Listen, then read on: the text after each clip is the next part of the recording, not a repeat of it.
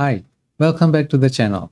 Semiconductors are the hottest space in the stock market right now. It started with a severe shortage problem that has now turned into a national interest and an economic opportunity. In this video, I'm going to be sharing with you the key reasons why semiconductors are poised for multi-year growth and how you can profit from this growth. So let's get right into it. The catalyst that triggered the chain reaction was COVID that made work from home the default. But even before that, the semiconductor market was already riding on massive demand from multiple sectors. Examples are cloud technology that was powering applications such as Amazon, Facebook, Google, the mobile phone market, 5G, auto industry, cryptocurrency, and gaming markets. And with COVID, the demand just exploded, with people all over the world suddenly needing to upgrade their old laptops and home PCs to work productively at home. On the supply side, semiconductor manufacturers can't simply ramp up production immediately to meet the demand. Firstly, they were already running at maximum capacity, and introducing new capacity has a long lead time. Wafer manufacturing is complex with hundreds of sub-processes, and the setup of a new wafer fab can easily take a few years. That is why chip makers have been saying that the current shortage will remain for at least a few more years.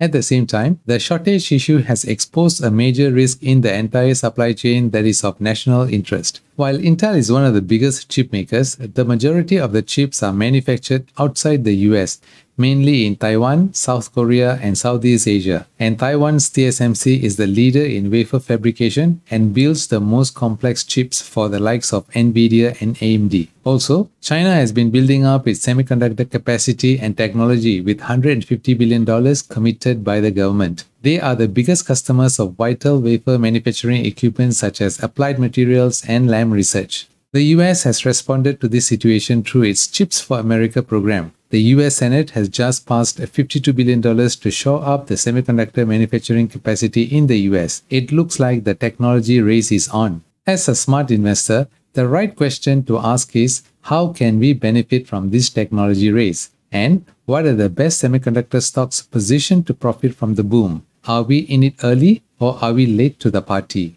I have been analyzing technology stocks to sieve out the profitable and those with high growth potential. Now, it is about picking the best stocks and building a portfolio of high growth semiconductor stocks. As a start, to get the ball rolling, I'll create a draft portfolio tracker and have it linked in the description box below. You will be able to download it for free. I'll be monitoring the portfolio, adding and removing stocks as we go along, and provide a weekly update. I'll dive deeper into the portfolio and also share my investment philosophy and strategy in a separate video. I'm very excited about this investment opportunity as it has an interesting story to tell, and it is also a fantastic opportunity to learn investing.